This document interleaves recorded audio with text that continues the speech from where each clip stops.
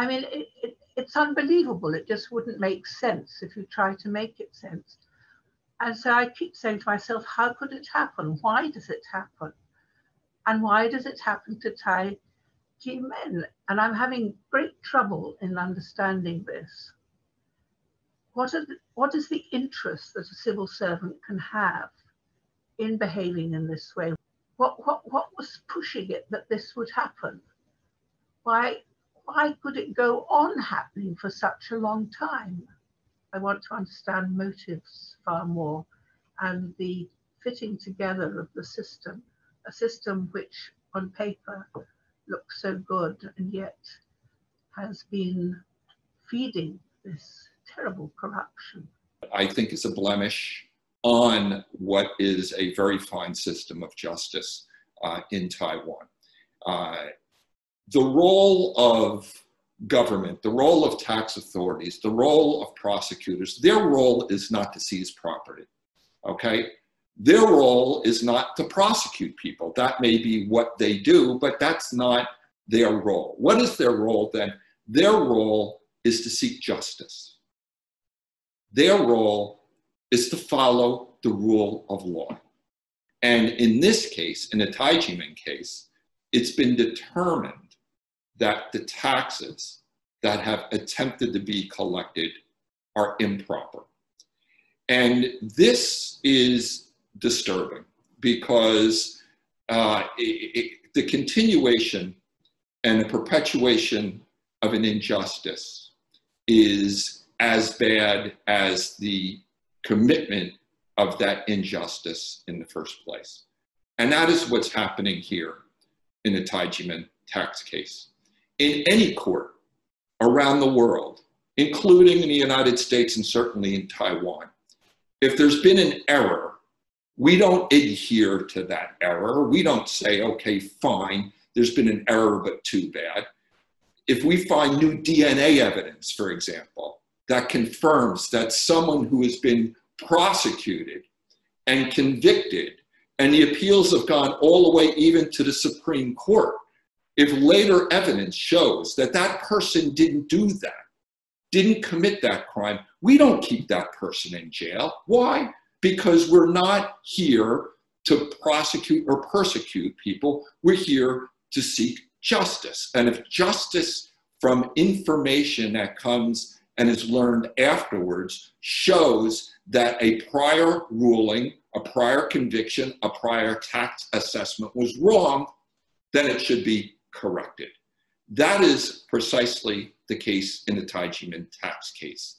And it is inconceivable to me that there's even a discussion about 1992 because the situation and circumstances there were no different than they were for the other years in which there's been a negotiation down to zero of the tax liability. And the world is watching. People are watching how this case is going to be handled. And I encourage all of the decision makers to put a stop to this, to not seize any property and not perpetuate an injustice that has gone on for 24 years. They have been taught never to compromise, whatever the price to pay. Integrity, dignity, respect, compassion, love, and peace are at the heart of their values and of their lives. But some people and institutions have shamelessly violated their human rights to justice. The dizi are the best ambassadors of Tai Ji Men's teachings to the outside world because they are the living testimonies that their spiritual values can regenerate individuals and society.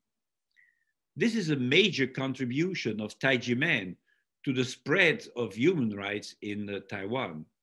This is also a precious asset for the Taiwanese society and the image of the country abroad.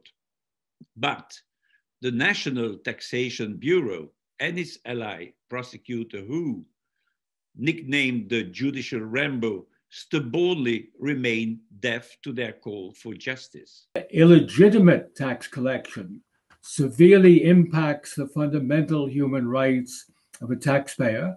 Unjust taxation can further deteriorate the living of a family, the growth and survival of children, and the development and prosperity of a society.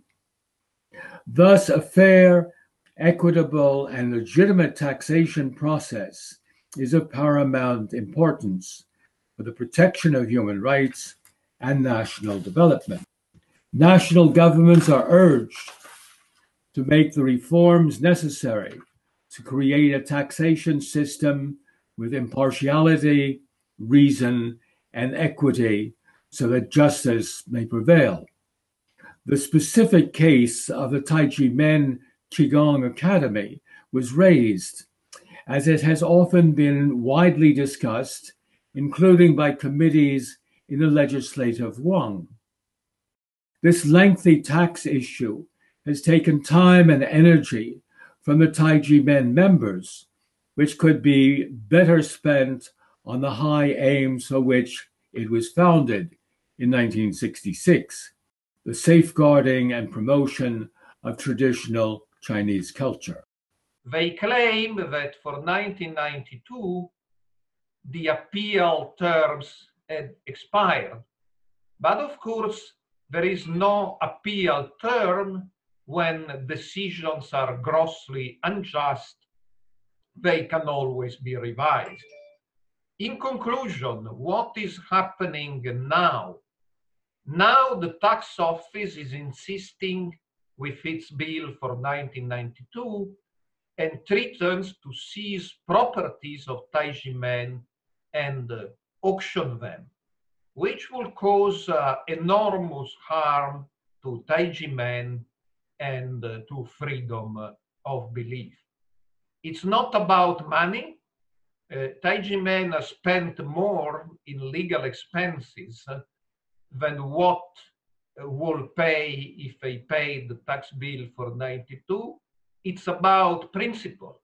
They didn't commit any wrongdoing, and they don't want to admit this. It will be false. The ongoing case involving Tai Ji Men is unacceptable, to say the least, generally speaking, and also very difficult to understand from a legal, purely legal point of view.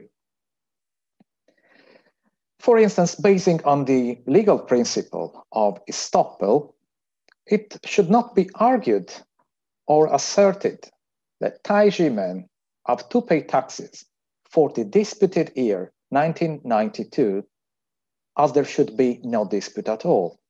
L'affaire Tai Ji Men a révélé les failles fondamentales de l'État, de droit et la façon dont le pouvoir de l'État a été détourné ou même abusé. Les représentants du gouvernement ont violé de nombreuses dispositions de procédure régulière dans l'affaire Tai Ji Men. Taïwan a gagné la sympathie de nombreux pays et organisations dans le monde pour la défense des droits démocratiques en Asie de l'Est et la gestion transparente et efficace de la crise du Covid-19. Il est grand temps que cette vieille situation soit résolue en garantissant aux membres de Tai Ji Men leurs droits humains et leur dignité et leur liberté de religion. Certainly, it is not a transparent one, apparently, which is bad news for economy as a whole. Bad news is that the Revenue Service revealed itself in that occasion as an instrument of the executive power to carry out a persecution against a legitimate spiritual movement. However, the administrative inertia, so to say, still left alive some claims by the Revenue Service concerning exactly the same violation which was declared inexistent by the court.